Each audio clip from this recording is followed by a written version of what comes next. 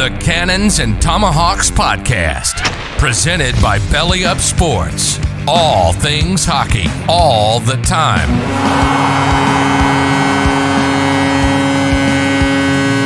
And now, here are your hosts, two washed-up beer leaguers who have no idea what they're talking about, Zach Martin and Alex Nuttall.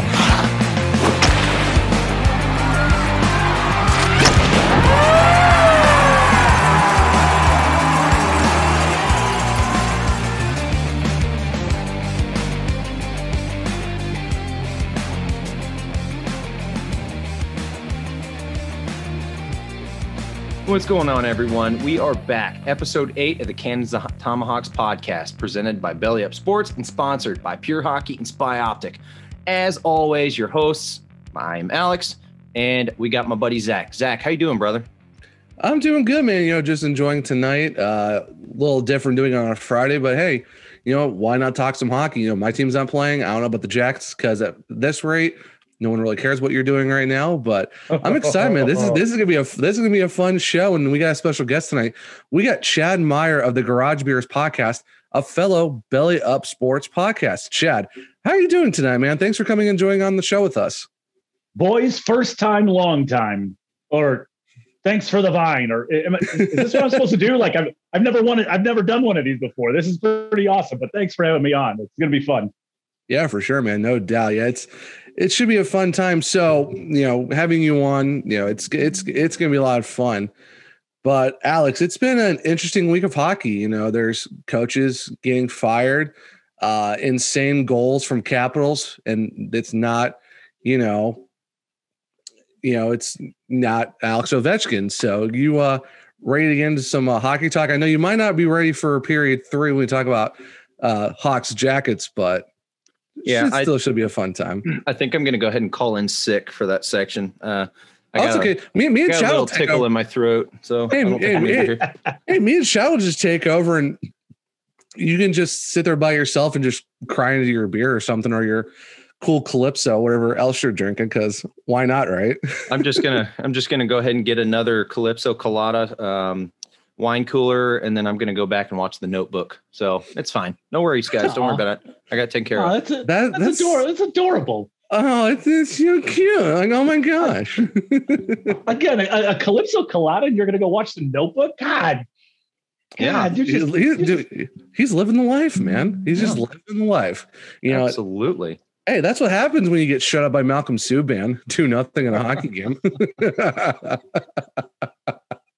All right, guys. Thanks for joining us. We had a good episode for this week. Oh man, dude, you're not ready. You're not ready for episode 3. I can tell you that much right now. You're not going to be ready for this. It is what it is. All right, let's stop. Let's actually talk about period 1. So why don't you lead us off, Alex? I'd say probably the biggest thing that's happened over the past couple days that I don't really think anybody saw coming was Claude Julien just gets canned from the Canadiens.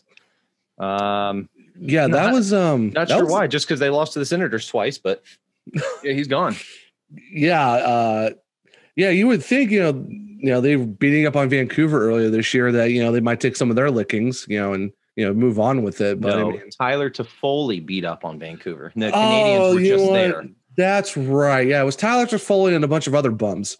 Yes. So So what was I thinking? I mean, shoot, false hope the Canadiens actually do something and be a team that we all thought were going to possibly be well this year, but apparently not. They came back down to earth. Shocker and a half. Yeah. Terrible. The North Division is wild. It is a wild division. First off, Austin Matthews can just stop scoring for about 6 months, and I think he'll still be in the lead at this point. Absolutely ridiculousness, man.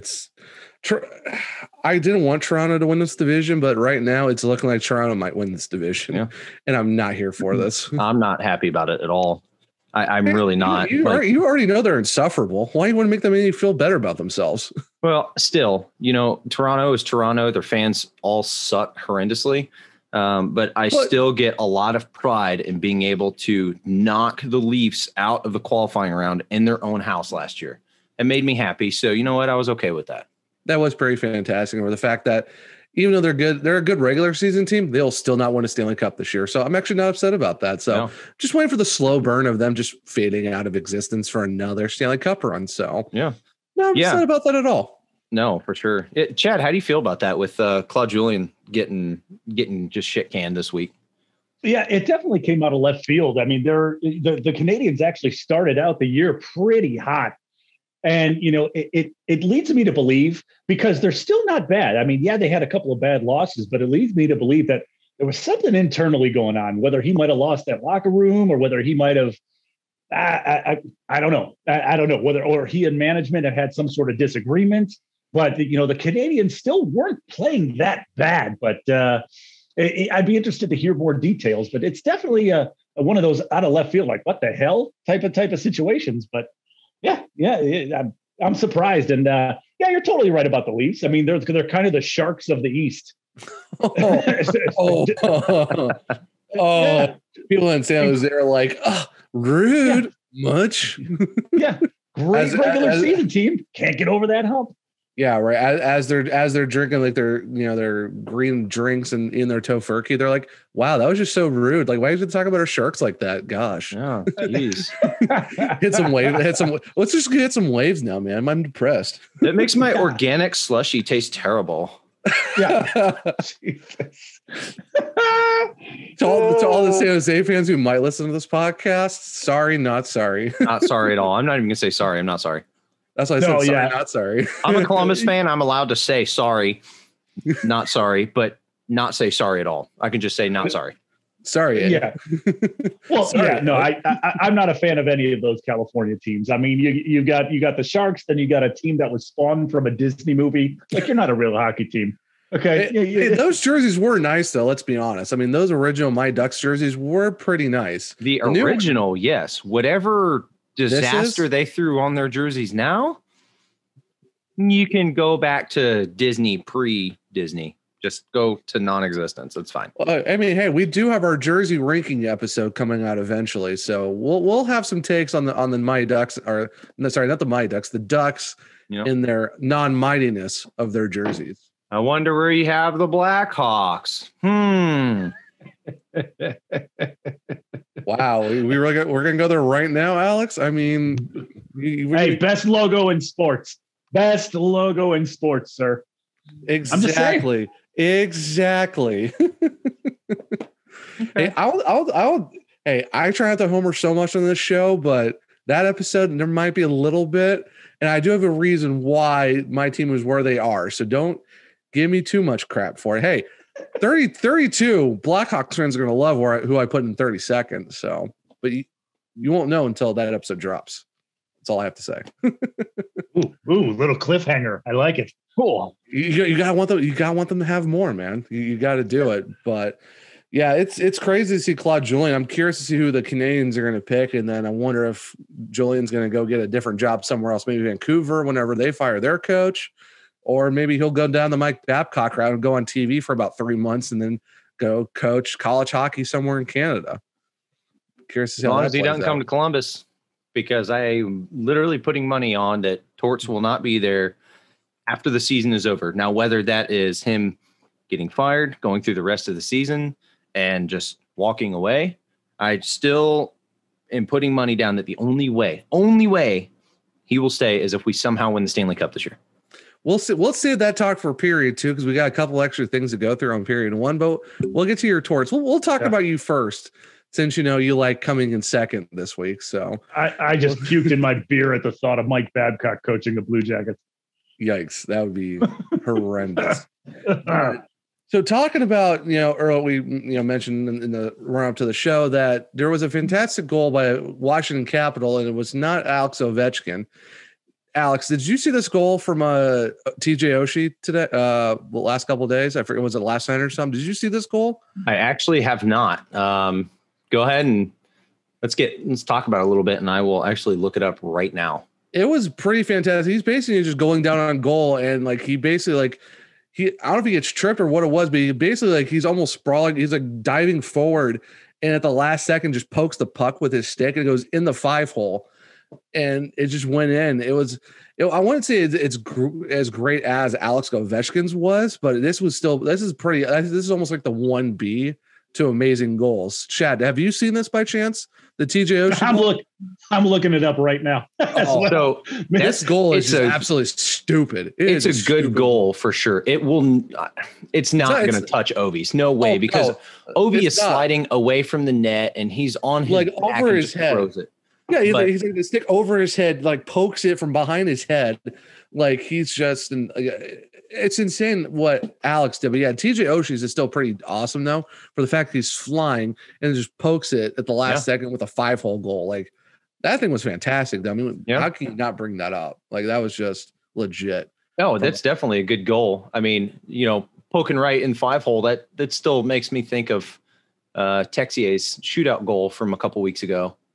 Just getting the little French fire poker right between his legs. That was pretty sweet. Yeah, pretty much. Hey, whatever works, man. I mean, hey, put it on goal, see what happens. Good things happen when you put it on net.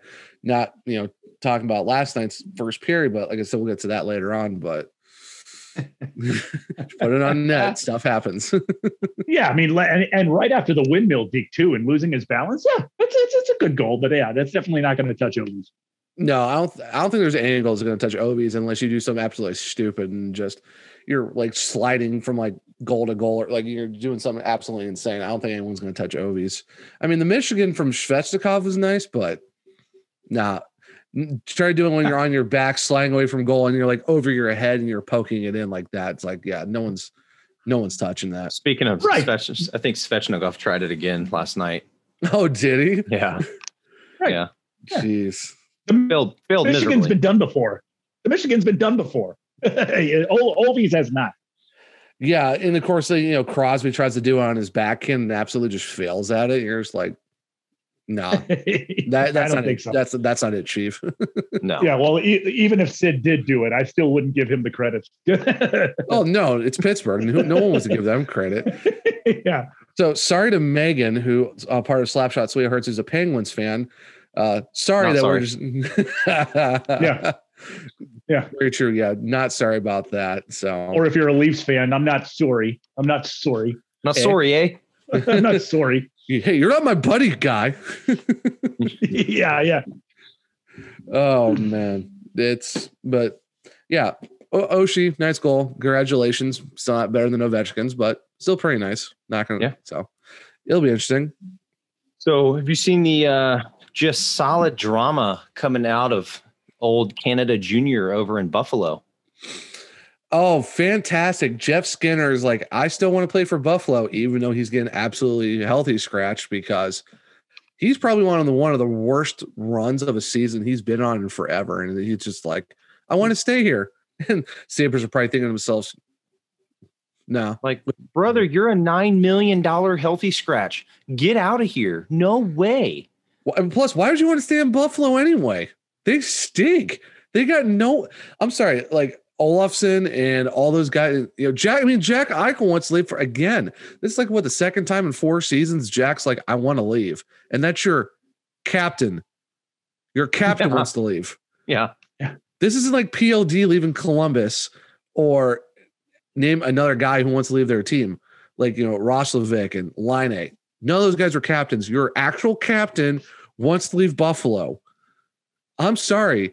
That's sad. Who is very good, by the way. Jack Eichel, in my opinion, has to be one of the most underrated players in the NHL. He's just on a really bad team. I mean, you got all these other really good players, Clayton Keller in Arizona, and you got, a few guys on the Islanders they could probably prefer to play somewhere else. But yeah, Jack Eichel, though, it's a travesty how much his talent is being wasted on a team like Buffalo, where they can get Eric Stahl and Taylor Hall and all these other guys, and they still can do absolutely nothing with that team to actually be good. They play good for like a month and they just disappear. And now Jeff Skinner's like, I want to stay. Why? Why would you want to stay? And you have your captain who's like, no, this isn't working out. I need to leave. Well, the Buffalo needs to be the team that says, hey, we don't want you here anymore because 1, you suck. 2, your salary cap is terrible. 3, you're just going to be a healthy scratch. So you're costing us money as you sit on the bench doing nothing because these guys running league minimum are making, better plays, getting more points and more production out of them. It's insane. Chad, what are your thoughts on the whole like Jeff Skinner situation? And just, with Jack Eichel now is like once again saying, I want out of Buffalo. It's on one hand, I kind of feel bad for Buffalo, because they're very similar to a team like Edmonton. Every year they seem to make some sort of splash in free agency, some sort of splash signing, whether it's Jeff Skinner, who was great the year that they got him in, Eric Stahl, solid veteran, to bring in, solid depth guy to bring in. You thought with that roster, when you looked at those lines in Buffalo, you said, great, this is a team that can contend for the playoffs. They still don't have a goalie, but they can contend for the playoffs. And it just doesn't work out. And for as far as Jack Eichel goes, Jeff Skinner, goodbye. You're wasting $9 million. We signed you to this huge extension, and I don't know, you just all of a sudden forgot how to play hockey. But you feel bad for guys like Jack Eichel because you want him to move on because his potential, his talent is being wasted in Buffalo now because they're not winning. And a guy like Jack Eichel deserves to win.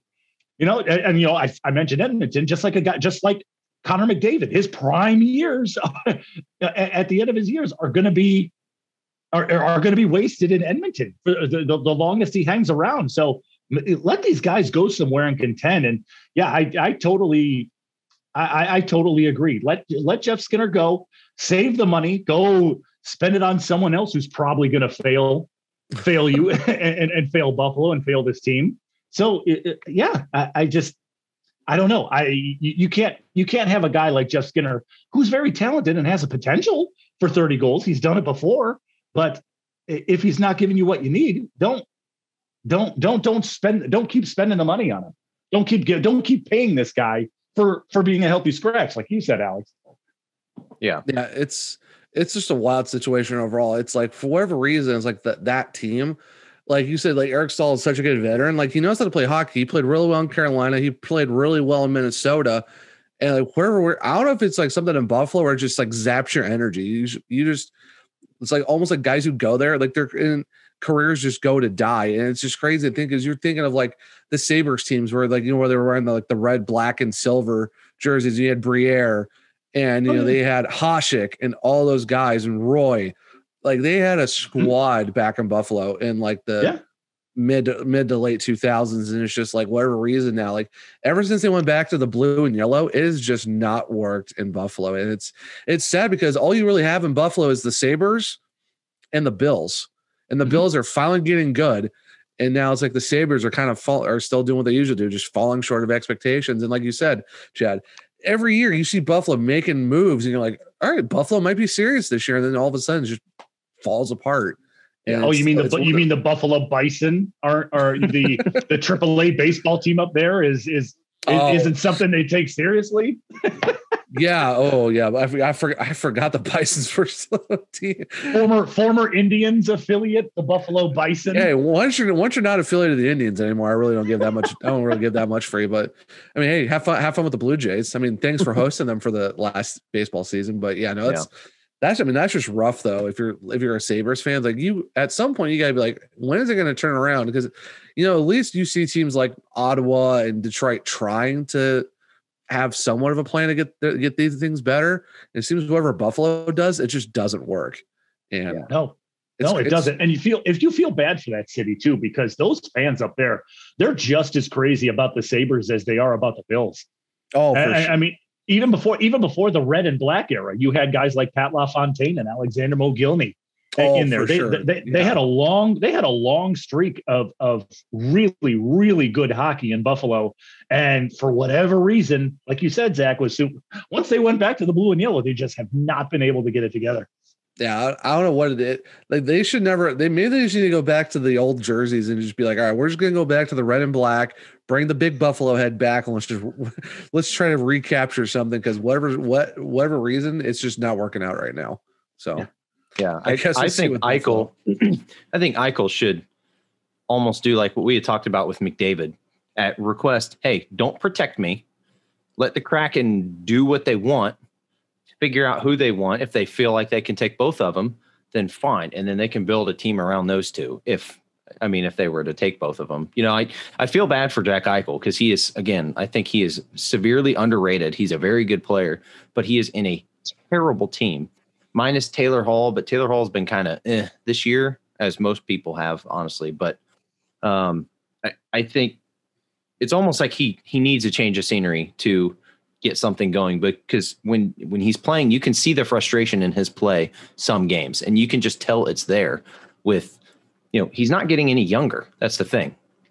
He's eventually going to be out of his prime, and then you're going to have a new Jack Eichel or new Connor McDavid or new Sidney Crosby come in, and that person's going to overshadow him. So then he's just constantly going to be under the limelight all the time. So it almost needs to be hey, I want a trade, or don't protect me, or, I'm just going to walk in free agency. I don't know when his contract is up off the top of my head, but it's one of those things like, if he wants out, I know there's options, but at the same time, I feel bad for the guy. I really do.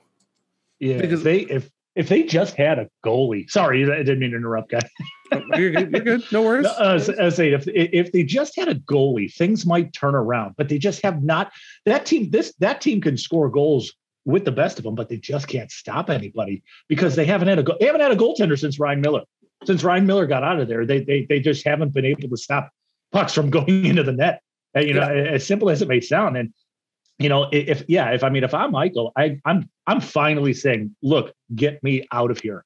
There's these signings. Buffalo has been doing a good job because on paper, these splash moves that they make are good moves. Like if you're Jack Eichel and you see that, oh, wow, we're signing Taylor Hall. Hell yeah, I'm staying. I don't want to leave Buffalo anymore.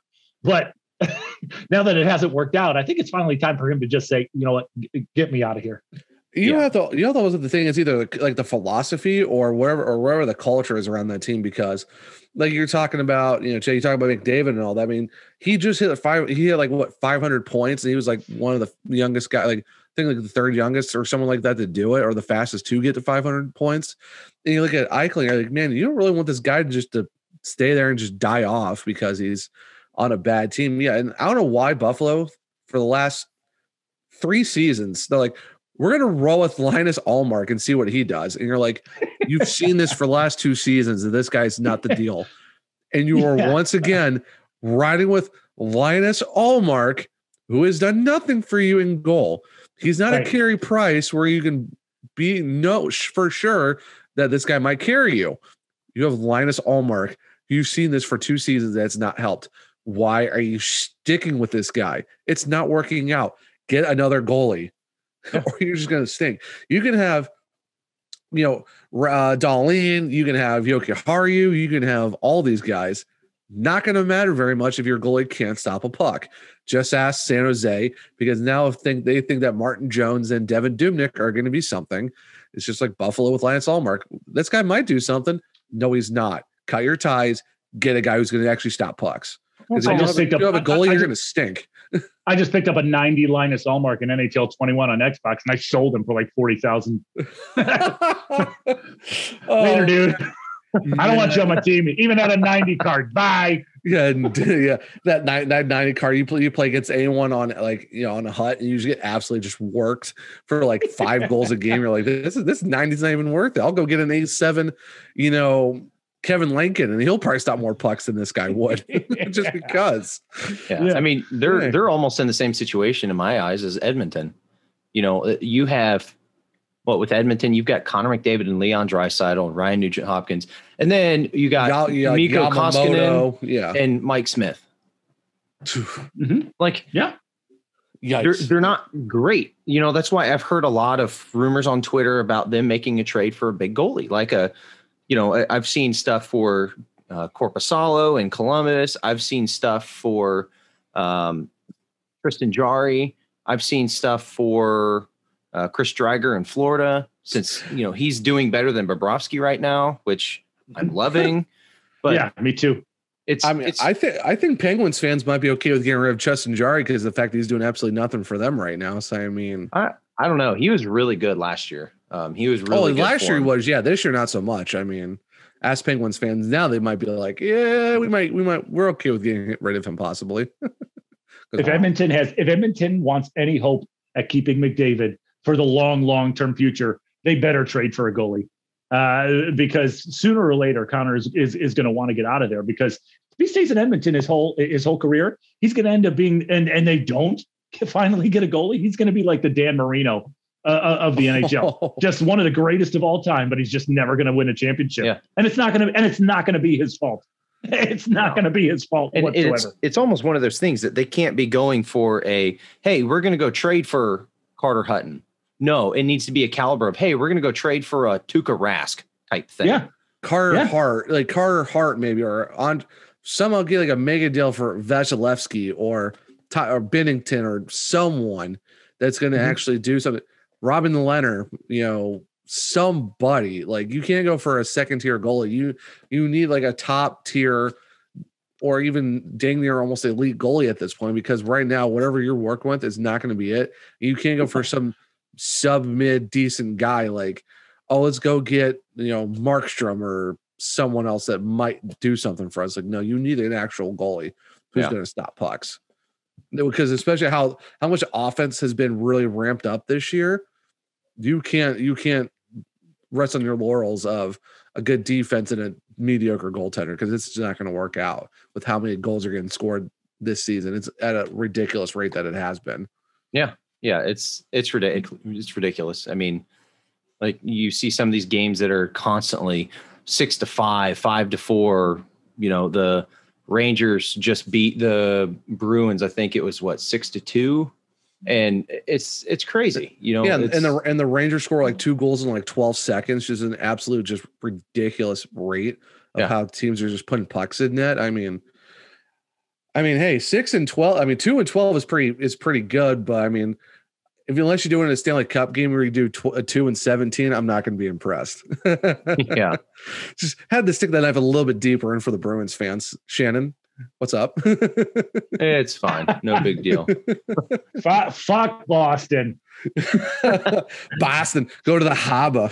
Yes. Fuck Boston. Any Boston sports team can go to hell. Anyway. Whoa. All right, it's fine. Yeah. Oh, I forget. Yeah, that's right. The Patriots fan of the podcast.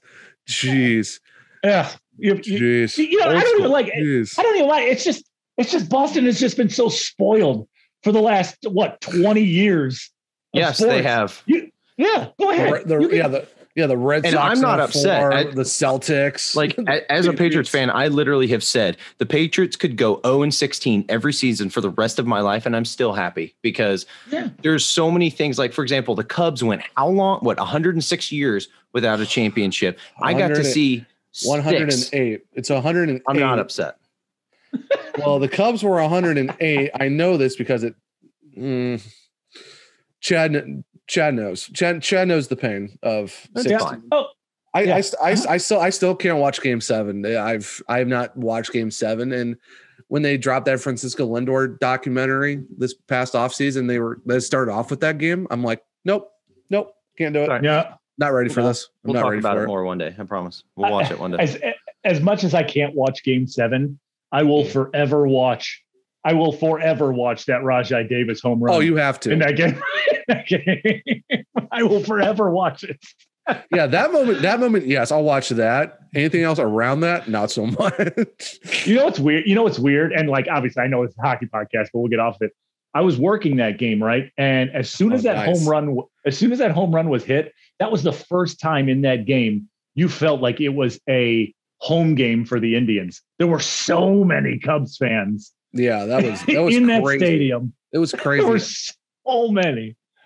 Well, anyway, I digress. We'll save attendance stuff for the other podcast that I do when we actually talk about baseball. We're talking about just attendance in general for Indians games, but we'll save that for another podcast for another time. But right. All right. So, Alex, you ready to move on to period 2 and talk about your Blue Jackets? Because your background right now, for those who are going to watch the video podcast of this, is going to understand why I'm bringing this up. For those who listen to the audio version, Alex has a nice background of Jackets fans with paper bags over their heads. And Alex, do you want to tell us why that's the case? Well, you know what we're going to do, we'll get the Blue Jackets and we'll actually talk about them in period 3. And the reason I say that is because right now they are currently 31st in the NHL power rankings. So last for last, I am okay with that. So we can save that. Oh, goodness. Yeah, it's embarrassing. It's embarrassing to be a Blue Jackets fan right now. But you know what? We'll go ahead and talk about your Blackhawks. Get whatever nonsense you have out of the way because I've got some words and I got some stuff to say. Blue Jackets suck. All right, Blackhawks. We'll start. I hate Patrick Kane. First off, I am over Patrick Kane. I don't want to see this clown anymore. Oh man, dude, your tears are just so fascinating to just give me all your tears to drink up because this is just fantastic. How salty you are right now for the fact that Patrick Kane once again proved to you why he's your daddy. Because that was sad, dude. Like you talk so much smack before this series started, like how you're gonna beat us and blah blah blah and all this other stuff, and you get swept. I don't care about Patrick Kane doing well. You know what? Was it the celebration? No. Was it the celebration that got you?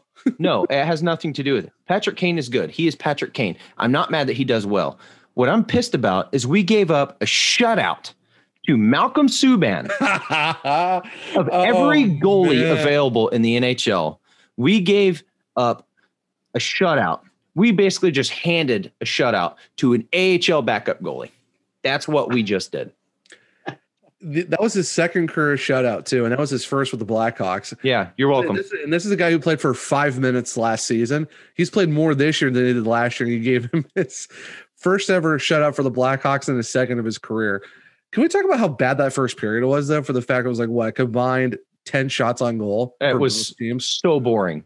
So boring. Chad, I know you probably watched this game, right? Did you watch the game last night? I was able. I didn't see the first period, but I saw the second and third. Yeah, I was at work, unfortunately. So I was listening to the radio, the Hawks radio and stuff like that on WGN, and it was a very boring first period for the fact that, like I said, 10 total shots, and the Blackhawks had 3 shots on goal that first period, and we still won 2-0. Technically 1-0 because empty netter for the second, but I mean 1.5 to nothing. 1.5, yeah. That works, but I mean, Alex, though, man, a shutout to Malcolm Subban, and you had to lose it in the third period to Patrick Kane, just absolutely just making your defense basically do what they've been doing all year, not being existent. Like, how does that make you? How does that make you feel? To be fair, Kane, that puck just kind of, what was it? I think DeBrincat had the puck, and he tried to throw it out front, and it just happened to land right in front of Kane, and we didn't really have any defense in position at the point. So he had a solid shot at coming up on the on Corpy's left side and just had an open shot. If you give him an open shot, 90% chance he's going to score it. He always does. Yeah, because he sniped it. He absolutely sniped him in the perfect spot, and that's just what Patrick Kane does.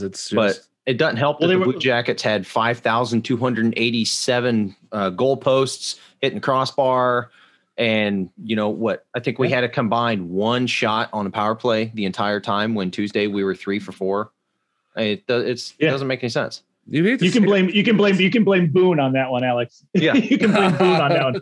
Boone didn't get off the ice fast enough, and Eric Robinson had to kind of stay by the bench because Boone wasn't off yet. Otherwise, it would have been too many men. And sure enough, Kane did what Patrick Kane does and scores goals. I'm trying to be as neutral as I can here, boys, because as you know, I'm a fan of both teams. Sorry, I'm trying not to shit on the Jackets, but I'm trying not to, trying to show my excitement for the Hawks too. Yeah, for those who don't follow Garage Beers on TikTok, which I recommend you do. I'm not on TikTok myself, but I watch them on Twitter and stuff like that, which is still phenomenal stuff. But yeah, if you go follow Garage Beers on TikTok, Chad and Michael as co-hosts, they do a lot of good TikToks. A lot of them for Ohio teams. I'm excited to see the Indians TikToks when that season starts, but the ones where you have when you do your Jackets recaps, they're just so fun to watch, especially too when you have them against the Blackhawks and you see you swapping jerseys, fantastic work. Top notch. Thank you very much. Thank you very much. I had to eat my since we label ourselves a Ohio sports podcast. So I'm kind of singled out as the Blue Jackets recap. So I kind of have to play it off, but I am a fan of both teams. And so with that. These 8 games that the Jackets and Hawks play are just really bittersweet for me. If it's to put it like that. You're basically waiting for this season to end so that we can go back to our own conferences. And you're like, all right, I don't feel so bad now about wanting to crap on the Blue Jackets because they're not longer in our conference and our divisions.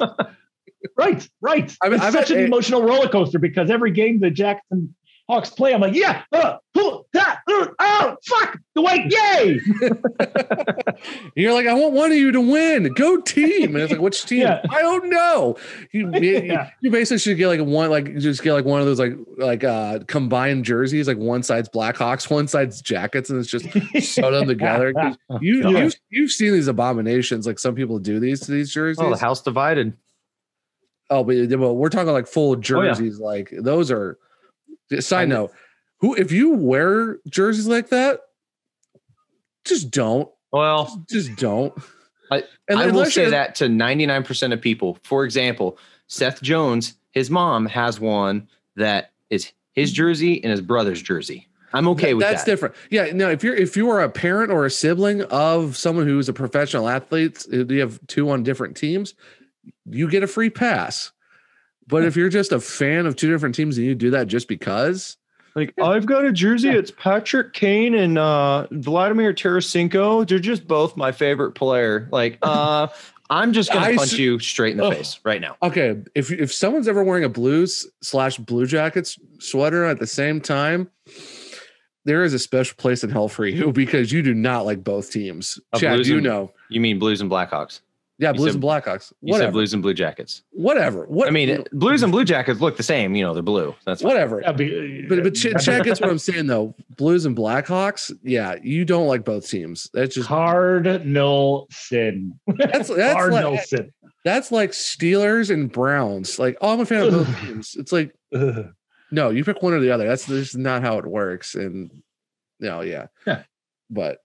The only other one I saw that was acceptable was AJ Hawk's wife, because he's Brady Quinn's sister when Ohio State played at Notre Dame and she had that jersey on. Yeah. That's the only other acceptable split jersey that I've seen. Otherwise, I don't know. Go, I don't know. Go fuck yourselves. Yeah. I think random fans shouldn't be doing that. Yeah. Or no, here's another one. Being a random fan and wearing a jersey of a team that's not even playing in that game that you're at. Because I was at sorry, this isn't this. I know not a hockey thing, but I was at a Browns Ravens game back. The upper dog pound when the Browns beat the Ravens. I think it was like 13. There was a Steelers fan who showed up in a Steelers jersey and sat in the dog pound at a Ravens Browns game, and of course we had to give it to him. Asshole the entire game. Because, come on, you do not be that person. They're showing up in another game in a team's jersey that's not even playing in that game. Dude, come to Columbus. Go to any Blue Jackets game, and you're going to see that one loser showing up in a damn Penguins jersey. It's the Blue Jackets and the Minnesota Wild playing. Go away.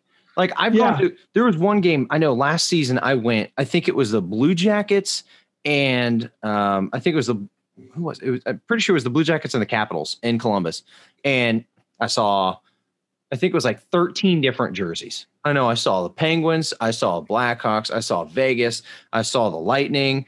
Pretty sure I saw the Blues. Pretty sure I saw the Red Wings. Go away. Just go home. All you play Fortnite and get out of here. No one cares. Honestly, if you're if I go to a game that I'm the Blackhawks or the Browns, whoever they're not playing, and I'm just going to a game because hey, it's hey, I got a free ticket. You want to go? Yeah, I'll go. I'll drink some beer, have some food. Why not? I'll go in a neutral shirt or get a cheap ball, borrow the buddy's ball cap and just wear something to the game. It's I'm not going to show up in another team's jersey. That's just a dick move. Why are you doing that? Yeah. I saw someone wearing a basketball jersey to a hockey game one time, and I'm like, wrong sport here, bud. Why are you wearing your Michael Jordan Bulls jersey to a hockey game? Like, well, I've worn a basketball jersey, but there's a reason, because it was 90s night and my friend and I showed up and we wore our Toon Squad jerseys from. that's different. I mean, that's a different. Yeah, if it's special, like I said, but we're talking like something stupid. But no, if it's 90s night, that Stanley Cup Game 7, wearing my Larry Bird jersey. Okay, cool. Yeah, it's weird. It's weird. You'll see it at Cavs games too. You'll see like the Cavs will be playing the Pistons and someone will show up in a Utah Jazz jersey. Like no one cares that you're a fan of Donovan Mitchell at the Cavs Pistons game. Like, I don't know, take it off. Yeah. The only jersey that might be acceptable for you to wear that's like not the team that the Cavs are playing is probably LeBron James, because everyone loves LeBron James. Well, I'm not talking about the Cavs, LeBron James, like a Lakers or a Miami Heat. If you were a Miami Heat LeBron jersey, you're asking for someone just to, sock you in the face, because we all know how that went down. But Lakers, not so much. But if you wear a Miami Heat LeBron jersey, you're asking for issues. That's all I can say. But yeah. I'm so over seeing the Blackhawks. I want to get to next year. I'm tired of it. I hate you all. Two more times. Hey, Alex, you can always just forfeit those 2 games and just give it to us. We'll love to take those 4 points off you. I mean, you're going to give it to us anyway.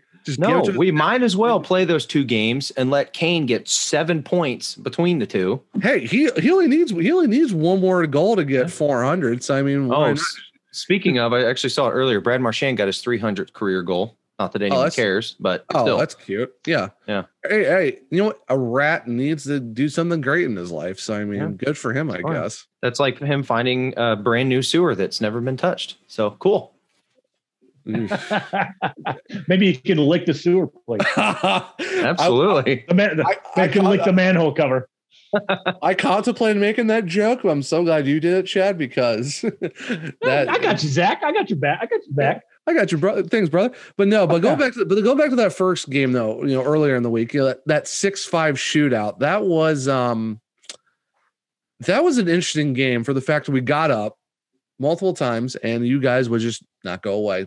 Like, what Soderbergh scored and Kaner scored, and then Atkinson gets it super late, and then Laine scores, Hagel, Laine again, Kubalik, and in the third period, you know what? If we don't have to play Bjorkstrand anymore, I would not be upset about that, because for whatever reason, this guy just would not go away. He scores 2 goals in the third to make us go to overtime after Adam Boquist puts us up enough where it's like, oh, it's 5-3. We're gonna win this game. Nope. Yeah. Bjorkstrand says no. It's like, can this guy go away, please? Yeah, and that's taking that game out of the equation. He's been super quiet lately. Yeah, I mean, he's really not done much. Do you think it's the early contracts, or the contracts kind of get into him a little bit, or is it just one of those things? Bjorky he normally starts off slow. Yeah. He can never start a season off just blazing hot. He starts it off slow, and typically in a normal season, he would be getting hot around middle of January. Yeah. And then he'll just go on a tear the rest of the year. That was happening last season. He was going crazy, and then he got hurt, and then the season got paused. So it is what it is. But how about Laine and Roslovic though? Like both these guys, like, because I know we talked about Roslovic in the last episode. Like how he's just gone absolutely off. Almost he's scoring a point almost every game, and Laine is basically on the same pace. Like those guys, like, how do you feel overall just with seeing Laine, full force, and Roslovic playing really well? Like, you have to think that you guys have to have won that trade just for the fact you got 2 guys now that are putting pucks in net.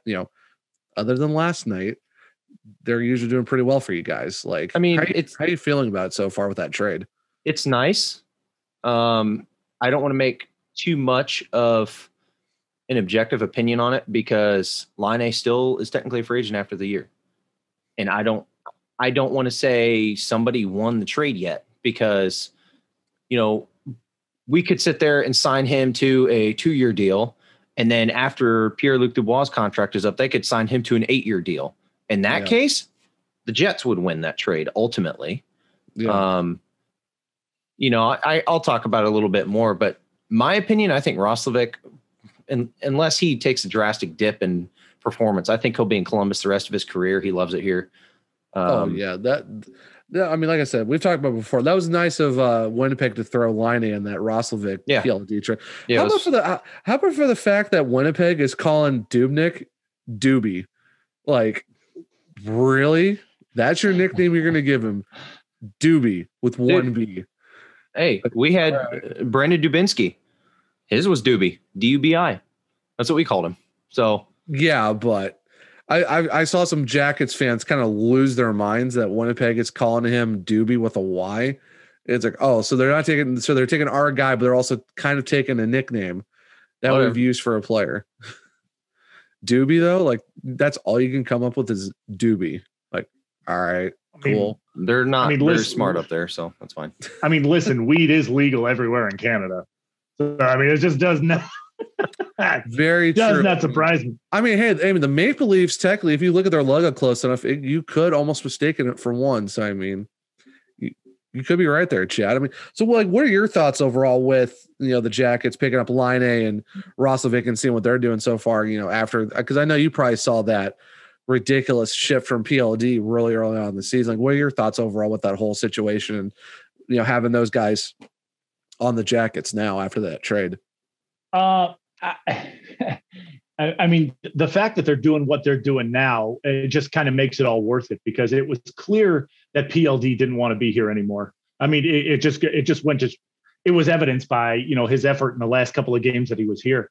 I mean, and Torts knew it, and it was definitely more of a problem in the locker room than they were letting on to be. Yeah. As far as Line and Roslovic go, that top line is just, for the Jackets, it's incredible right now that they just keep producing. And it's also helped out by the fact that Cam is being Cam again, and he's scoring goals. Oh, yeah. So, that top line is, I mean, if I'm Torts, obviously I'm not changing that one bit. And, Line is, he's starting to get comfortable in this offense. He's going to his spot, the OV spot right there at the top of the circle in the slot. I mean, that's his moneymaker. That's his corner three. I mean, if you give him an open shot there, he's going to put it in net, and that's exactly what he does. So I think they've been good for the Jackets. I mean, Roslovic is getting a chance to show his potential and to show what he can do. And he's doing well. So I think that trade has been very well for the Jackets, because especially from a standpoint that Line gives you something that you haven't had since, well, I mean, it's only been 1 or 2 years, but he gives you something that you were missing with Panarin. I mean, he's your best offensive weapon.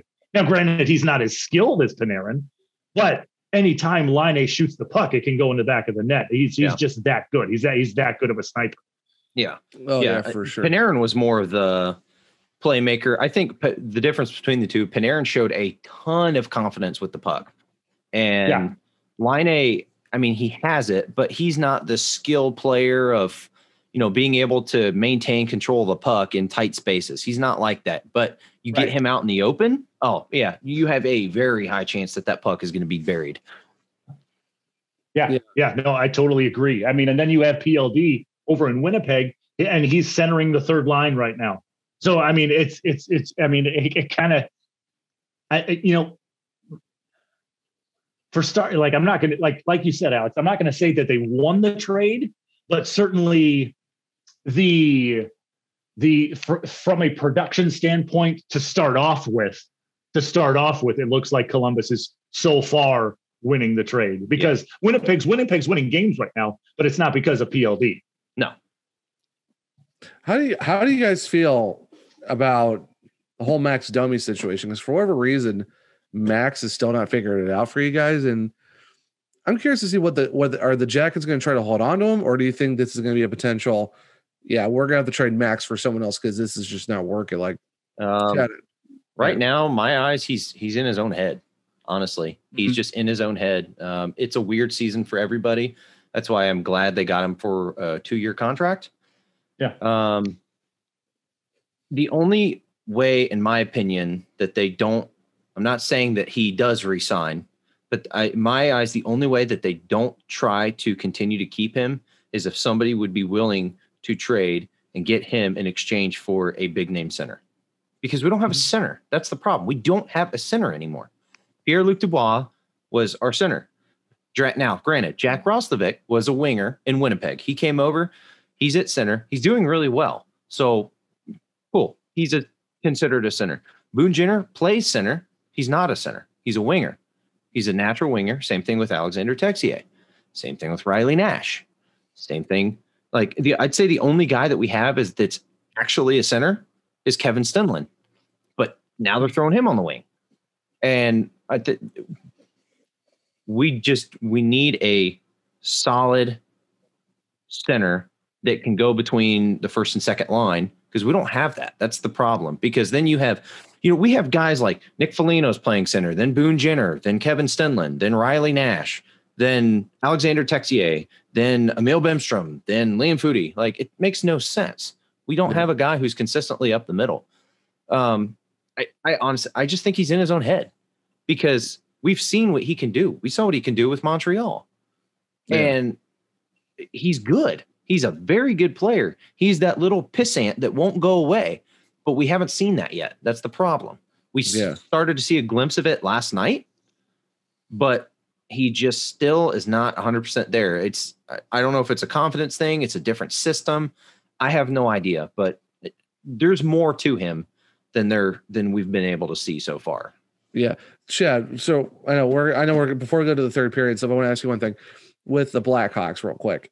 So what are your thoughts overall with how Kevin Lankinen's been, for the fact that no one saw this kid just blowing up? I mean, there was a lot of, talks like, oh, this kid has a lot of upside. He did lead Finland to the world, the Ice World Championships back in 1819, and the fact that this guy's coming in and just absolutely blown the doors off and just has a ridiculous save percentage. Granted, the 6-5 game was just absolutely just weird, because our defense can show up when it wants to and then doesn't when it just doesn't feel like it. So I can't give these 6-5 games or these 5-goal games up to Kevin, because our defense is really Jekyll and Hyde most nights. But overall, he's been playing really well.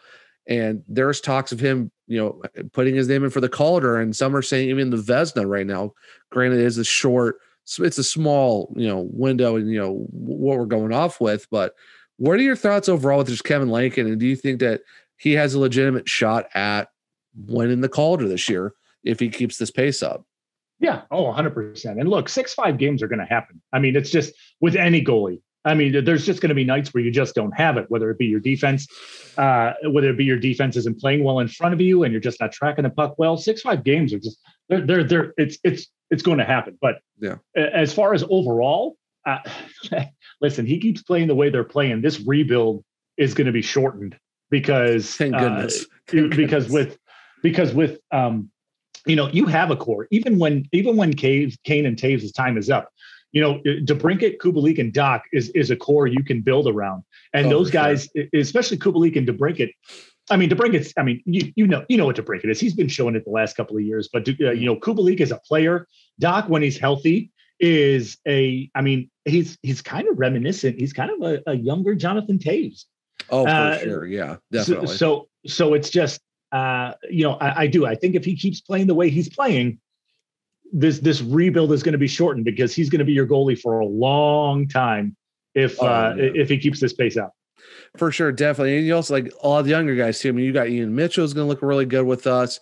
You got Kalynuk, waiting in the wings. He just got sent down to Rockford, and stuff like that. And you got Pius Suter and Philip Kurashev. Yeah, and it's just. And from how good the young guys are doing, the fact that Patrick Kane is loving playing with his team right now, he's smiling and having so much fun. I don't think you've seen this the last couple of years with just everything that's been going after, they fired Q. It's been you can tell the main core of Keith, Kaner and Tays, it seems like they're not really having fun. And this season, for whatever reason, it's just with how good our young guys have been, for the fact of where this team's at right now. No one had the Blackhawks where they're at right now. They're either going to finish 7th or they're going to finish 8th in this division, and they're going to be towards the bottom 5 of the entire league. And right now, I think we're 4th in win percentage, and we're top like 10 in the league right now. Like this team is playing so ridiculously good. And like you said, if Lincoln keeps playing the way he does, the rebuild is going to be so much shorter. And we finally figured out, because we didn't know what we were going to do with our goalies. And now it's like, it's almost like that with what the Blackhawks front office did, Bowman and all that, took that shot of like, we're going to go with our younger guys, see how this works out. And everyone's like, oh, this is not going to work out. This defense isn't that good. These guys are going to get lit up. And for whatever reason, it's just like Lincoln is coming in and he's just like, okay, hold my beer and watch this. I'm just going to be just stopping pucks on the regular.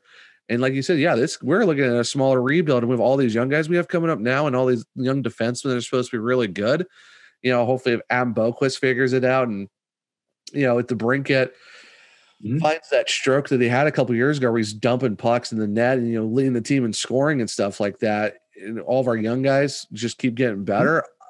I'm excited to see what the Blackhawks do when we're not looking at a Detroit Red Wings or an Ottawa Senators 5+ year rebuild. We're looking at maybe 1 or 2 at the most, maybe 3. Yeah. I'm excited for what this team does, especially with just Lankinen, like I said, Khrushchev, Suter, Ian Mitchell, Boquist, if Strome figures it out, get Strome going, get Doc back when we get him back, he's going to be our number 2 center. This team's going to be fun to watch for a long time if all these start clicking and we get everyone healthy and back. Well, it's going to be a lot of fun. Lankinen's doing insane. I mean, in my eyes, he is rookie of the year so far.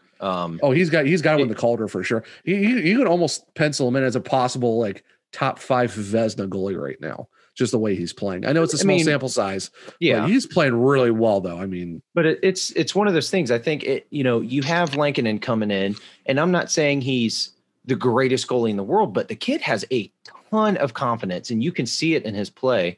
But in conjunction with that, you're getting that, and you're getting these young guys pieced together who all just magically have this insane chemistry with each other. I hate watching the damn games against the Blackhawks because these kids who are 21, 22, 23 look so much more comfortable than Nick Foligno and Boone Jenner and Seth Jones. And it's frustrating because, from a Blackhawks standpoint, you guys have nothing to be worried about. You really don't. You get Taze back and he's healthy. You have a solid group of guys.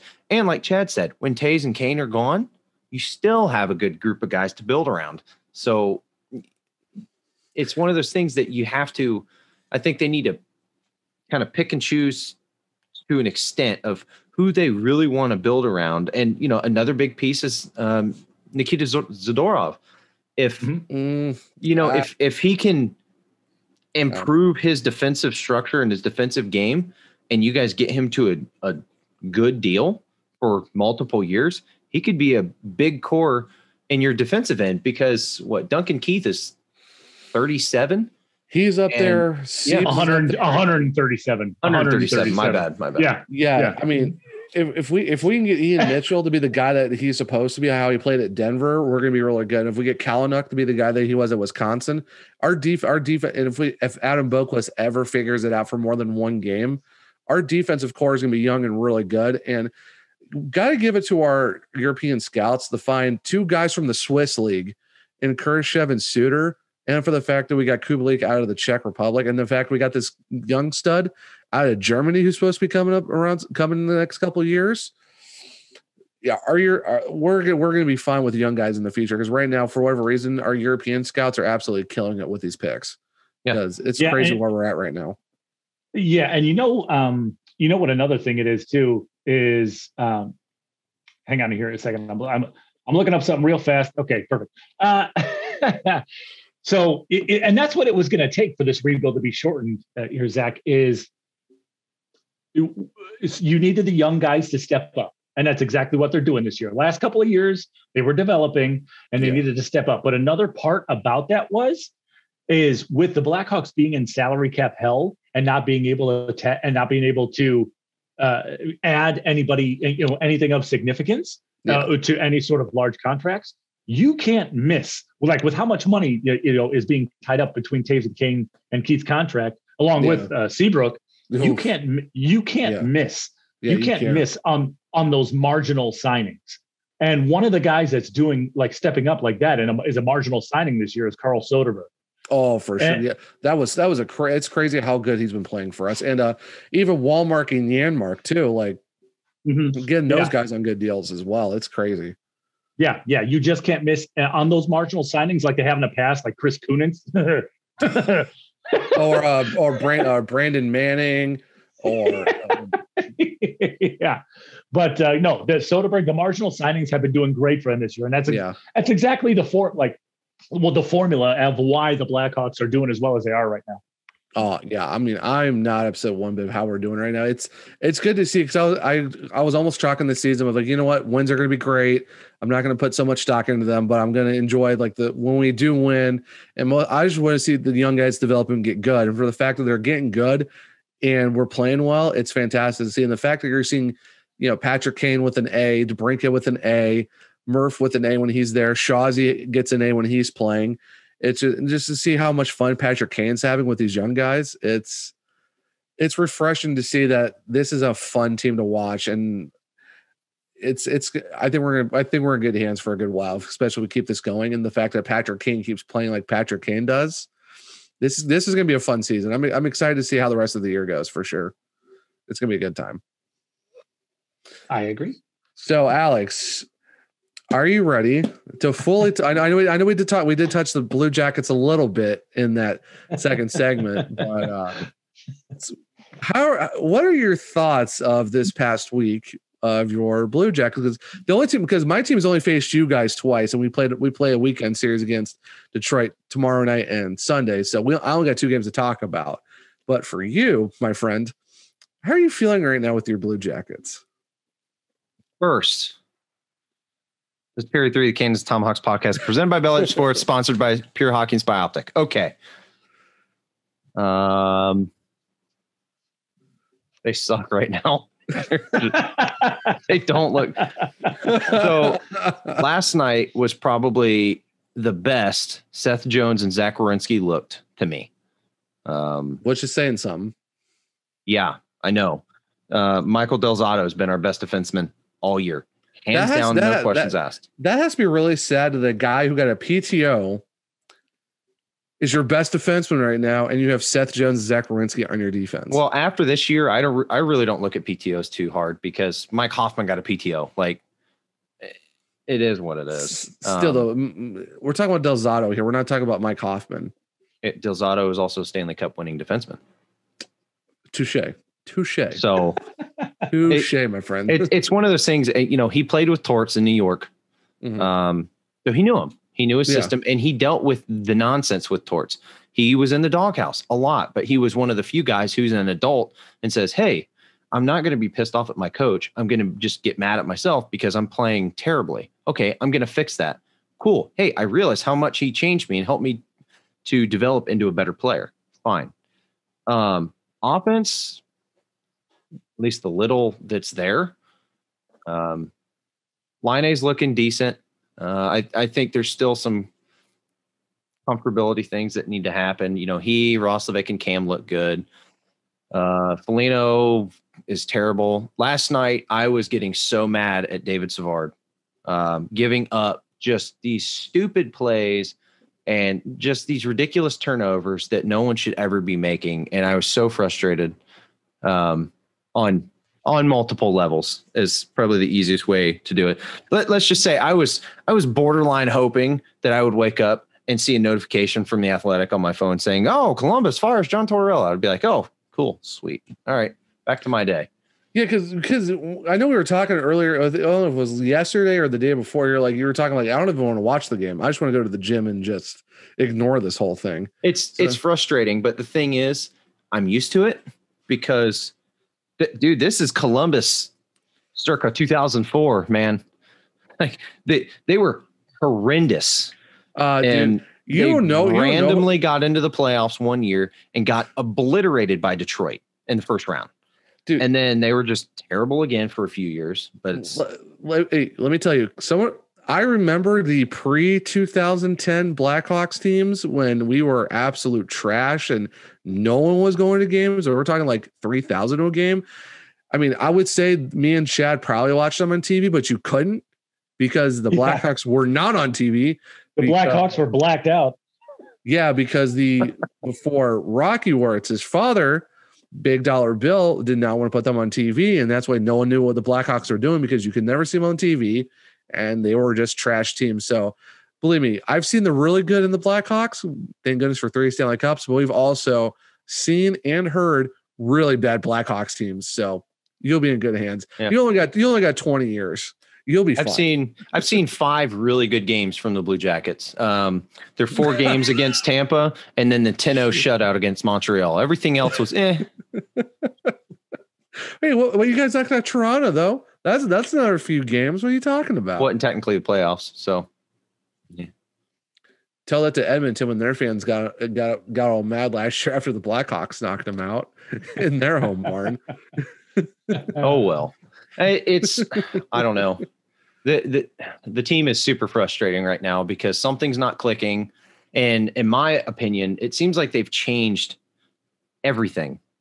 And there's still that one common denominator that is still there, and there are still issues. And I'm not saying that the issues are specifically being caused by Torts, but everything else has changed. It seems like our entire offense has changed since he's been here. Our defensive core has all been drastically changed. We don't have Bobrovsky anymore. There's something that's just not adding up and something that's just not clicking. And I'm not saying that firing a coaching staff is the answer, but it's one of those things that I don't know if we've hit the ceiling with Torts. You know, granted, I know he won a Stanley Cup in 2004, but I don't know if we've hit that ceiling with him to where we can't do much else with him. I have no idea. It just seems like there's one piece missing or something's just not working. And I don't know. I really have no idea. Like you said too, you need a true top center. And it seems like you guys, because in this league, like you really need a good solid, like top 1 through 3 of good centers. And like you said, you guys got maybe one decent-ish center. Well, that's a true center. It's like that's not really going to help you guys out in the long term. If along those lines, man, our face-off percentage probably the last 2 weeks, dude, it is so bad. Like I think the only person we have on our team that has a face-off percentage over 50% is Boone Jenner, and that's at like 54. That's not good. If Boone Jenner leads your team in face-off percentage, that's a winger. A winger leads our team in face-off percentage. Chad, what are your thoughts just overall with just how the Jackets have been? Not even just this last week, but just overall the last few. Like, how are you feeling about this team? Yes. Everyone, give Chad like a couple seconds while he drinks his like 20th beer because it's the Jackets. Listen, this team is, as Alex said, it's just so frustrating, and I think it is. I think a problem is Torts. I think it might be a style issue, but at the same time, I think it's also a personnel issue. And I don't know. This team has the skill to be very aggressive offensively, but they're not. Yeah. And the biggest reason, and one of the biggest reasons that they can't be very aggressive offensively is because they're not very fast in recovery. No, they're not very fast. They're not very fast in transition. When like the other night in that 6-5 game, when I saw them on their one power play that failed, and the one power play that failed or that they didn't score because I think they were 3 for 4 on the power play in that 6-5 loss. Yep. But when the one power play they didn't score a goal, when that power play finally went up, and the Blackhawks just broke out, and no one was around. Yeah, they're just this team just isn't that fast in transition back to the defensive end. And Seth Jones always talks about arriving in 5s, but every time when they get back into their defensive zone, it's always they're arriving in 2s and 1s and 3s. Like it's just I don't know if they're just so frustratingly inconsistent. Yeah. And you see flashes. You see flashes of what this team can be when they're playing well. They'll shut you down defensively. They are so annoying to play when they're playing well. But it's just I don't know. Like you said, Alex, it's just something's not clicking. It's very inconsistent, and it's maybe a style issue with Torts, but also players not buying it. I don't know. There's just a multitude of things that are so annoying. I think one thing with me, and this is the height of frustration, and Chad, I know you can understand this. So we go from seeing the team that plays in the 3-0 shutout, where we just absolutely shut everything down against Nashville, and then whatever just crap decided to show up on the ice last night. Like this stuff happens in back-to-back games. The Blue Jackets, my eyes, even though we ended up losing, looked really good on Tuesday about the second 2/3 of the game. And then overtime, they suck. Shootout, they suck. But, in regulation, they looked great. And then last night, it doesn't make any sense. You can go from such a powerful team to the beginning of the Mighty Ducks movie in 2 days. And I don't understand how they can go from so good to just horrendous. And there's no changes. That's the thing. You're not changing the goalie. You're not really making any strong or solid lineup changes or anything like that. Like I think the biggest thing they did was put in Werenski and take out Harrington. Yeah. It doesn't make any sense. And put in Bemstrom, take out Grigorenko, which Grigorenko, I'm ready for the season to be over and him to walk on out and go back to the KHL or something. He's terrible. Yeah. And I mean, I think another thing too is, and I talked about this in one of my fire TikTok videos, guys. I don't know if you know this Garage Beers podcast, follow TikTok. I really think I really think Torts needs to pick a goalie and stick with him. Not necessarily sit one or the other for too long.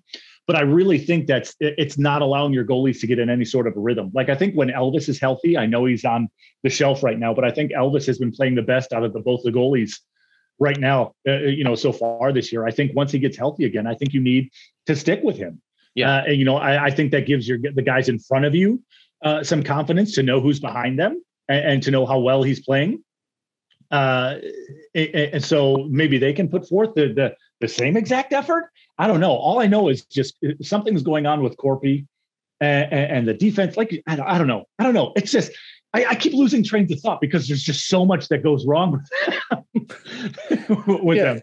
Yeah. It's crazy. Yeah. Cause if you look at, the Blackhawks, it was Colin kept talking about, we're going to go through a cycle of guys. We're going to go by goalie by committee. Then he sees that Lincoln's playing really well. I was like, all right, we're not really going to play the hot hand, but we're going to play him as much as we can and give him time off. And you see what a consistent goalie with more consistent time does. He gets comfortable in net. The team gets comfortable around him, and you win games. And that's the crazy thing. Like when you see it between both the Hawks and the Jackets, you see a team that's comfortable with their goalie, and he's playing really well. And you look at the Jackets, and it's kind of like, they're not, doesn't seem like they're really comfortable with their goalie. It's just, I could be off base with this, but this is what I'm just seeing between how both teams are playing. I'm like, what are your thoughts on that?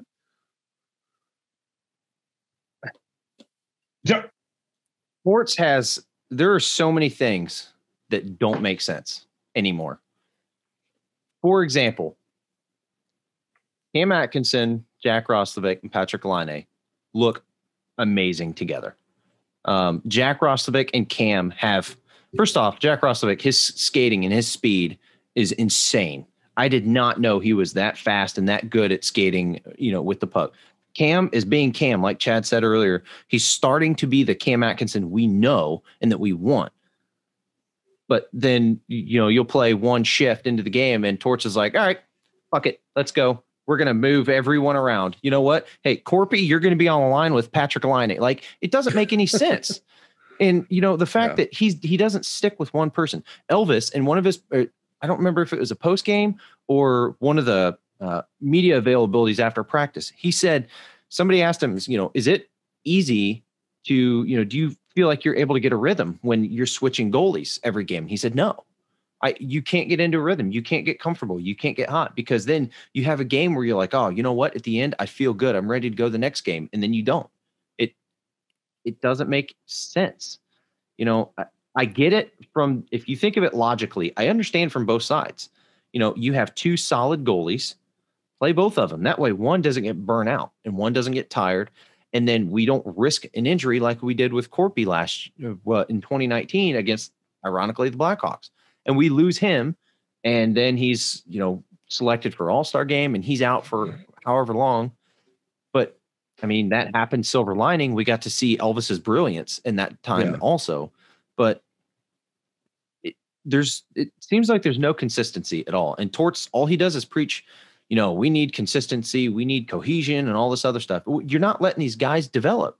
You have Cam, Jack, and Patty.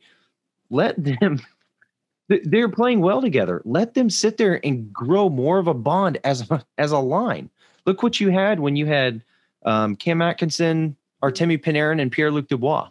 That line was a line to piss people off in so many ways because Panarin drew guys away, Cam would score, and Pierre-Luc Dubois would throw everyone to the boards. Well, you kind of have that line again. Why not keep it? I don't understand. That was also like the line, not really last year, but the year before with Boone Jenner, Nick Foligno, and Josh Anderson. That line was designed specifically to get under everybody's nerves and get under their skin and just throw everyone to the boards and tire them out. But there's no consistency with the lines anymore and where guys are going. And, you're seeing Max Domi go from first line center to he's playing on the fourth line. You have guys like Eric Robinson who are getting less than 9 minutes of ice time in a game when he is just like the kid. I don't think anyone on the team gives more effort than he does every single game, but he's still getting 8-9 minutes of ice time. And you're giving ice time to guys like, either Foligno or Boone or Riley Nash who aren't doing much at all. So I don't know. I mean, Chad, you might see something different. But I get frustrated with seeing the constant changes that are going on all the time. Oh, sure. No, I mean, I totally agree with you there. I mean, it doesn't, it plays with a guy's mind when you're constantly changing things up. I mean, it plays with the chemistry. It plays with the communication between each other when you're on the ice. I mean, it plays with conditioning. If a guy like, oh God, who was it the other night? I saw the line lengths the other night. Someone was on for like almost 4 minutes a shift the other night. It's escaping me, but anyway, yeah, the inconsistency. If they can just figure out, if Torts can kind of get his head out of his ass and just stick with a couple of lines, I think they're going to stick with guys on lines. I think they're going to find better success, to be honest with you. Yeah, I agree. I mean, again, we saw that with that PLD, Brett, and Cam line, and they stuck with them like the entire season. And that line did really well in the postseason up against Tampa. But you're not keeping anybody together. You're not letting them get that bond that they need to have with their line mates to be able to know where they're at. You look at some of these big line mates that some of these guys have, and you're sitting there thinking, wow, well, they clearly know where each other are. Like you have Ovechkin and Crosby and stuff like that. They're on a line with guys consistently. Okay, well, these other guys, like, they know where you're going to be, but you can't go out one line. Okay, well, I'm going to be out with Cam and Line. Okay, next shift, you're going, all right, well, now I'm out with Riley Nash and Boone Jenner. Okay, well, next line, I'm out with Kevin Stenlund and Emil Bemstrom. Like, it makes no sense. And yeah, it messes with your head when you're Max Domi, who's getting tanked in ice time because Torts doesn't know how to make up his mind and stay consistent with anything. Yeah, no, I don't know. I totally agree. I don't know. I have nothing to elaborate on that because I totally agree with that point. So along those lines with Torts, if he is either, well, all right, we won't talk about firing because that would just be an interim coach and that would probably be for the rest of the year. If he doesn't come back after the season, who do you think and or want them to look at as a potential candidate for our head coach? Claude Julien. Oh,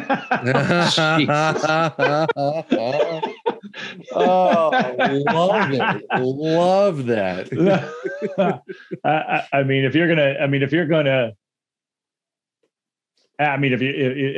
yeah, God, I would have to look into that a little bit more. I mean, I know I definitely don't want Mike Babcock with this team. No, that's for sure. Mike Commodore would go nuts over that. Oh man, that would be beautiful if Mike Commodore was given the chance to just roast Babcock. That'd be great. Yeah, like honestly, people dog Claude Julien, but if he gave us a cup, cool, bring him in. You know, I know Gerard Gallant's available. That'd be his second stint with us, and that's the one thing people are like, oh, he's been with us already, but that was so long ago. And look what he did with Vegas in year one. Now, granted, they kind of got handed the silver platter a little bit with getting the expansion draft done the proper way, the way it should be done. Unlike you guys, where you might as well not even shouldn't even have an dude. We got shafted. They're like, all right, here's a bunch of draft picks. Okay, that's not really an expansion draft. Thanks, guys. All right, yeah. Cool. That's exciting. You let us get. It's just, dude. I don't know. That was irritating. Is Peter Laviolette available? I mean, maybe. I was just gonna say that. Good. Go get Laviolette, or maybe talk Winnipeg and give you Paul Maurice. Like, why not? You took Line. Why don't you just go get Maurice? Yeah, trade Maurice for Torch. Maurice for Torch, straight up. Yeah. We'll even buy you the plane ticket to get him out of here. Well, it seems like, we've got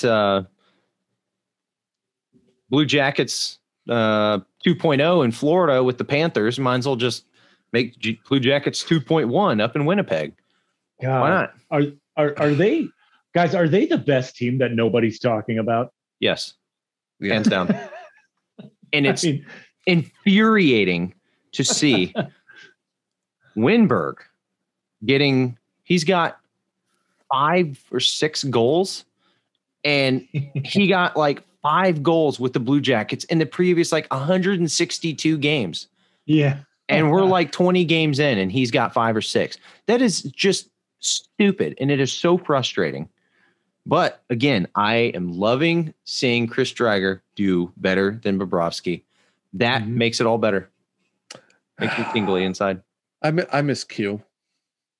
Yeah, me too.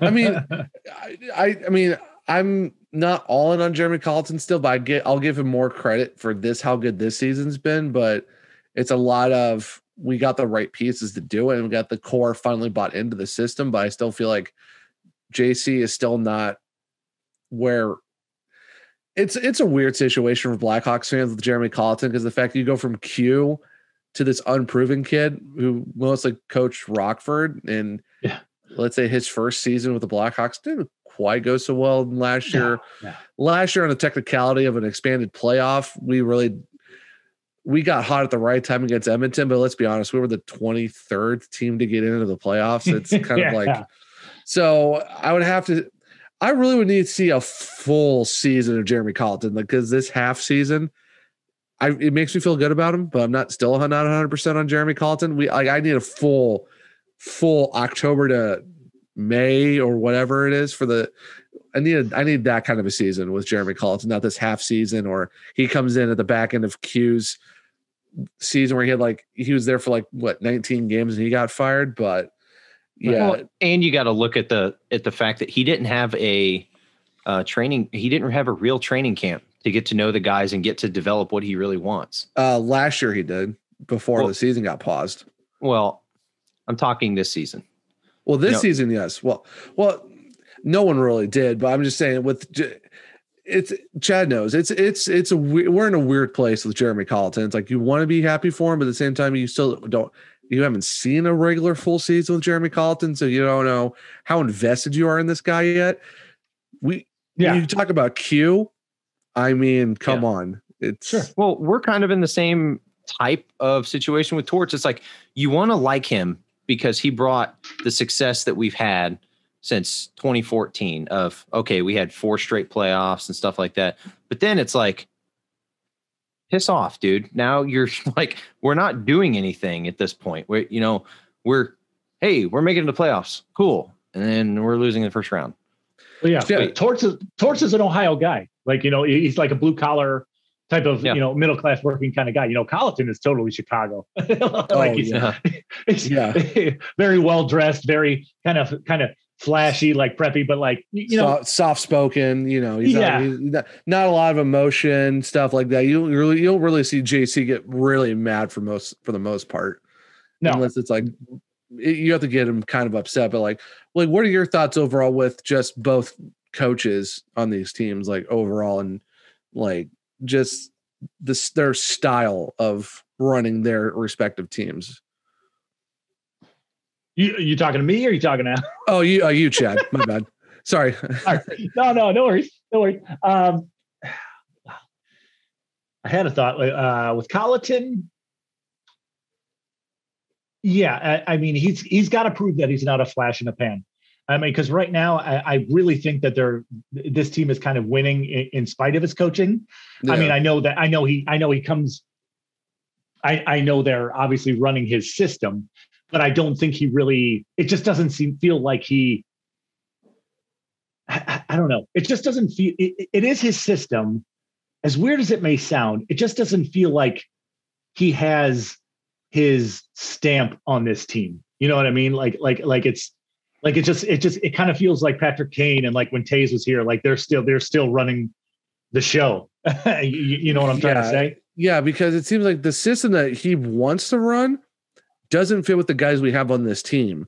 And if you listen to like Matt House Chicago podcast or any other Chicago podcast, they tell you it seems like we know what the system that Jeremy wants to run, but we don't have the necessary personnel to make that system run. For whatever reason, Jeremy doesn't want to adjust to the guys we have because he wants to really beat into the system. And it's like some nights you'll see it and some nights you don't. Yeah, it's like you said, he doesn't. It's not like we know what Q system was.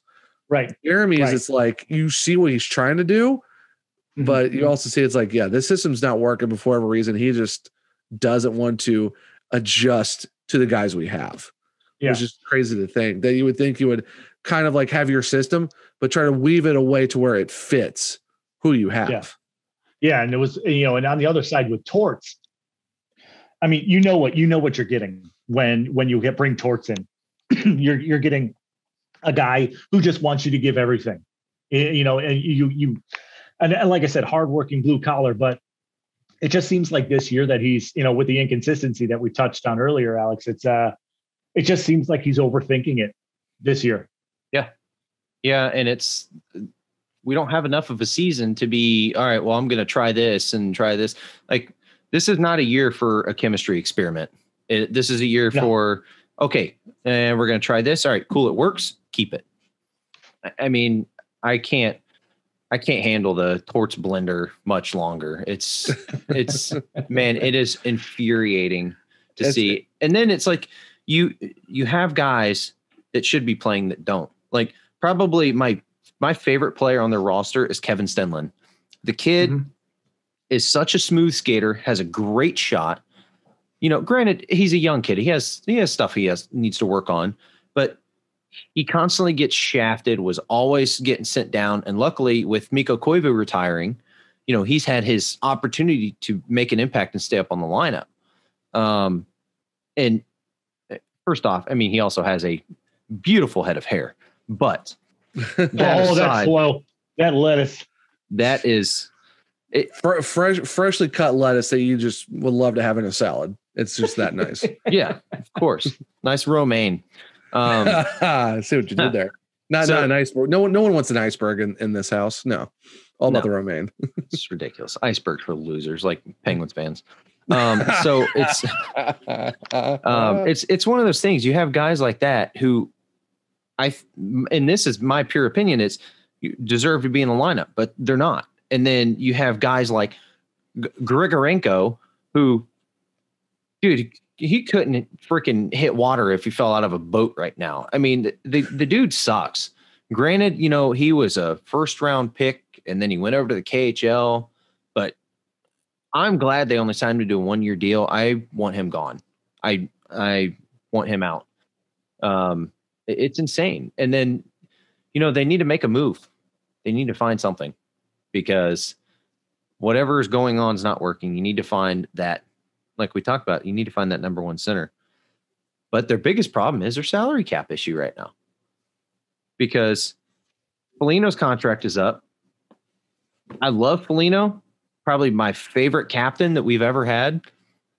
But, dude, for your little bit of production, you cannot sign another $6 million deal. That can't happen. I'm sorry, that's too high. And then same with Savard. He's doing nothing. He hasn't scored since game 2 of the 2019 playoffs against Tampa. Whew. I mean, he's gotten some assists here and there. Now he's also gotten 4,827 blocked shots, but he's gotten no goals, very few points. And he's got like I think a $5 million or $4 million contract hit or cap hit. It's crazy, and then you have our best guy, Del Zotto, with one of the lowest cap hits on the team. It's crazy. I don't know. I mean, if we got into goals for the Blue Jackets in the offseason, re-signing Del Zotto is towards the top of that for me, and then re-signing Laine. But because the thing is with Laine, people are like, oh, he's going to walk after the year. People don't understand this. He's a restricted free agent. He can't walk. He just can't. That's not how it works. Yeah. He doesn't have the ability to do that. Now he has arbitration rights. So if he doesn't like the contract, he can go into arbitration. Fine. And I've seen arbitration. He'll probably make about $9 million. I am absolutely willing to pay that at this point. We've never had a guy that is as much of a dynamic player as he is. Dude, pay him $10 million for 8 years. I don't even care. Do it. Yeah. He's going to give you 40, 50 goals a year. Absolutely. Why not? Yeah. And another thing that you have going for him is he's got a relationship with Jarmo. I mean, these Finnish players know each other and they know each other well. So, I mean, I don't know. I guess the only thing left is, and the reason why people want to leave, big names apparently want to leave Columbus is because of the city. For whatever reason, they just don't like the city. But I don't know. Maybe he'll bunk up with Jack, and Jack will just show him a good time in the offseason. He'll be like, yeah, you know what? Let's go 5 for 50. 5 years, 50 mil. Let's go. Yeah, I'd be game.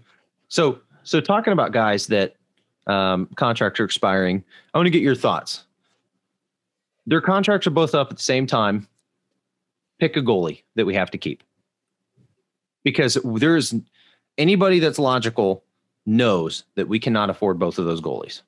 Mm-hmm. So, would you rather have Corpy or would you rather have Elvis? Based on what I've seen over the last 2 years, I'd rather have Elvis. I would much rather have Elvis. I mean, and it's nothing against Corpy, but I mean, he's always had to fight. I respect Corpy. I mean, I've talked about this in, my Blue Jackets interviews before.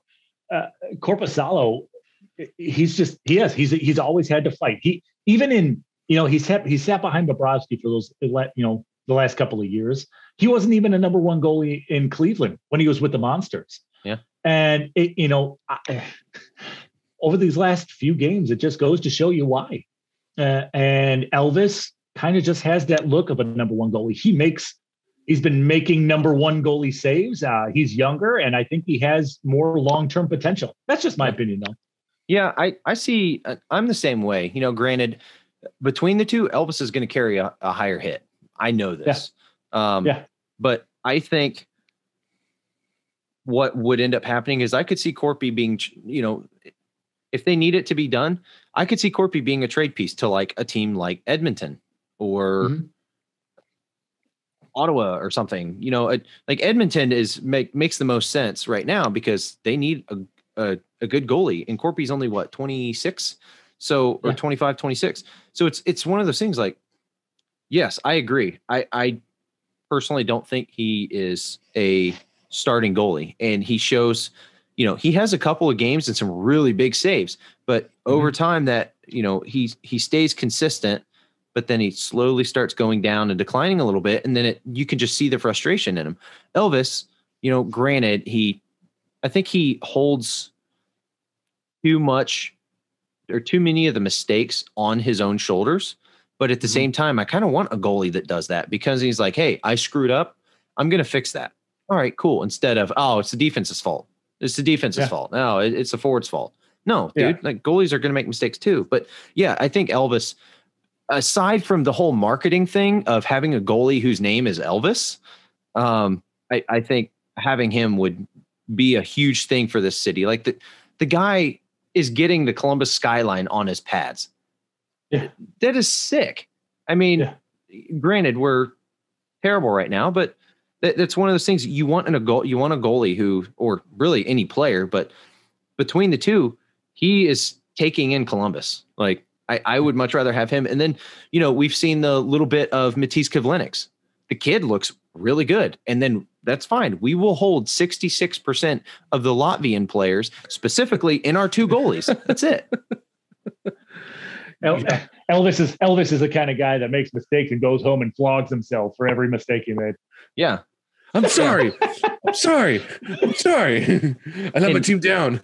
I think with that, the big downside with that is if he has a couple of bad games in a row, he needs to kick his own ass to be able to get out of that funk of whatever would end up happening. But that's when the backup goalie would come in. Look at Elvis's starts last year. He starts game 1, gets shelled by the Penguins 7-2. And then he just goes and he plays a bunch of terrible games. Okay, well, guess what? The second that we needed to legitimately rely on him, the kid goes bananas. We sit there and beat the Panthers on New Year's Eve, and then he gets his 5 shutouts in 8 games, and it's crazy. I'm looking forward to the future with him. I'll never forget. You just saw the confidence, even in Cleveland. The one game they sent him up to Cleveland for the Monsters for conditioning or whatever. Yeah. We started talking to him. He goes, literally, exact quote, "I didn't come to America to play in the minors." Yeah. Yeah. The kid is he just beams with confidence. And that's the one thing I think you have to have that in a good goalie. Granted, in that last half of the year where the Blues went on and they won the cup with Bennington, he had a ton of confidence, but then he started to show his true self this past season. Like, oh, okay, well, maybe you're not the God among men that everyone thought you were, but he's still good. Don't get me wrong. But you want goalies that do that. Look at Fleury and Robin Lehner and, Matt Murray a couple years ago, like Penguins Stanley Cup Matt Murray. Carey Price, even though he hadn't won a cup. It's one of those things that, you want a goalie. Goalies are psycho demons that you want them to have enough of a personality that they're confident between the net. Yeah, goalies are definitely a special breed. That's for sure. Yeah. They're a bunch of idiots about making out with the post and. Kevin Lankin, his confidence is so great to watch, and he's just like, I came here to be the number 1 goalie in Chicago. I'm gonna back it up, and he's basically done that. And he's so calm, like he's the most anti-psycho goalie. He's just so chill. It's like, all right, this kid's ready to go. He's like not taking no prisoners right now in Chicago. He's like, no, this is my job. Yeah, he's proven it. So to be fair, his competition is Malcolm Subban. Hey, that is that's the guy who just shut your team out. So I don't think you should have. You shut out. You shut out the Blue Jackets. You didn't shut out the Lightning. You shut out the Blue Jackets. Hey! Even the sun shines on a dog's ass every now and then, Zach. Very touche. Let's be honest. I'm not. I think Malcolm's okay. Am I saying that he's going to be our nice backup for the next few years? Kind of doubt it, since Matt Tompkins is now as the new backup, since Colin Delia is now in Rockford. So have fun with that. Yeah. Bye. Yeah. Dude, I like Colin. It's just he's too aggressive for his own good. So I don't know. It'll be interesting what Matt Tompkins does as our new taxi squad goalie. So I don't know. It's going to be interesting. But Chad, man, thank you so much for coming on. Just jump on with us tonight, talking Jackets, Blackhawks, multiple other sports just because. And, it's been a lot of fun, man. Thank you so much for taking the time and just joining us tonight. It's been a lot of fun. Yeah. Thanks for having me on, guys. I'll come back on anytime. Oh, definitely, for sure. So where can people find you and the Garage Beers? Because if you guys aren't listening to the Garage Beers podcast, I really don't know what you're doing with your lives, because it is fantastic primo stuff. As a kid from Northeast Ohio, I mean, there's nothing better than listening to a good podcast that actually wants to talk about our teams in a good limelight, unlike 92.3 The Fan and stuff like that. So, I mean, find them right here. Chad knows. That's right. Anyway, find us on Twitter. All our social media is at The Garage Beers. You can follow, on TikTok, on Instagram. There's so many other stuff. We're going to start our own Twitch channel here soon, so we can live broadcast our podcast. There you go. At The Garage Beers. We kind of formatted it all our social medias. Follow me at Garage Beers Chad, Garage Beers Mike, Garage Beers Joe. We got some good stuff coming up here. We can promote a guest. He's either coming on this week or next week. I can't remember which, but Indians field reporter Andre Knott is going to be joining us here, let's go. Coming up soon. Go. So, you got Andre coming on? Dude, that's what's Andre Knott's going to be joining us. So stay tuned for that. That should be a lot of fun. Yeah, I would recommend if I actually had Nick Gambone come on my other podcast back, I think after the season ended. Nick was a really great guy to talk to. Try to get him on at some point too, because he does a lot of he does all the he leads the production group, all the graphics, all the stuff on the socials and the videos.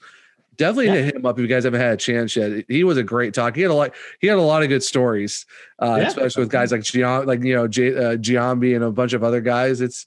He's a good talk, but to get Andre on, I'm excited for that. Too bad Mustard can't be there to give Andre a little, give him a little. Yeah, I actually know Gambone personally. I will. Yeah, oh, nice. You're right. He's definitely one to come on, because I'm sure he does have some stories. Oh, he does. Yeah, no, Nick's a great guy. I was glad to get him on, but that's definitely a good dude to talk about. But yeah, like I said, guys, if you haven't given a follow or listen to Garage Beers, do so, because they have a lot of good Northeast Ohio talk, and the beer selections. You guys, if you listen to the beer selections these guys have, you will be a beer aficionado within a few weeks. Trust me. It's a good time. Especially Mike. Mike is a snob. He's so you only get the finest hops from the middle of Massachusetts. So you can only see it there. And it was hand brewed by he's the guy that'll go out on his anniversary date. No, it's a hand brewed IPA. It's got the hazelnut finish with more hops, and you, me, and Alex here, we're just sitting here with our IPAs or our normal domestics. We're like, all right, that's cute. Yeah, hops are organic. No, dude, I'll sit here with my Miller Lite. All right, cool. Yeah, whatever. Or for my German buddies, I'll go grab a Kolsch and just drink some of that and just have some nice fine German beer and be like, all right, have fun with that, I guess. Dude, I'm Irish and Scottish. I'll literally drink anything alcohol. I don't care. Yeah, German, Irish, and Scottish over here. Give me a beer. I'm drinking that thing easily like that. Let's go. It's a monkfish. It's a monkfish chocolate cinnamon stout. Oh my God. Aged 20 years in a bourbon barrel. Because what? Yeah, exactly. Oh man. All right, Alex, let the people know where they can find us on the socials. Oh my goodness. You can find me on Twitter at @anuddle_CBJ. You can find Zach, that guy right there, at CLE Zach. You can find us also at Cannons and Tomahawks podcast on Twitter, at Cannon Hawks Pod. You can find us on Instagram. You can find us on YouTube as well. Big surprise here, Cannons and Tomahawks podcast. On both of those, same name for everything. Also, you go check out our awesome sponsors, Pure Hockey and Spy Optic. I mean, what are you doing? If you're not going buying stuff from there, you suck. I mean, blatantly, let's be real. You're an idiot. You don't buy stuff from there. You're just an idiot, okay? And if you're not following Belly Up Sports, you're also an idiot. All right. Yeah. And if you're not following Belly Up Hockey, you're also an idiot. Okay. And if you go and you're not following the Belly Up Podcast Network, like, dude, you suck. Okay. Yeah. Like just whatever. I mean, I don't understand. You need to go follow these people and go follow Chad and Garage Beers podcast guys. Okay. Quit being an idiot and follow. Yeah, don't be an idiot, okay? And if you can get us, the Cannons and Tomahawks podcast, up to 1,000 followers, we're gonna have some super cool news. But we're not gonna tell you until then. So we only need about 600 and something followers to do that. So get on that. Yeah, ridiculous. I know, but yeah, Chad, man, thank you once again to just jumping on this crazy train that is this podcast. It's been a lot of fun. I think I haven't laughed this hard in a few episodes, so this has definitely been a good time. Thank you so much. Like I said, to just jump on here for last couple hours and just shooting the shit with us and just having a good time, man. This has been great. Yeah, it's been fun, buddy. Absolutely, guys. Anytime. All right. See you later, Mary. And Later. until next time, guys, we will see you here at the Cannons and Tomahawks podcast, where it's all about beer, food, and hockey.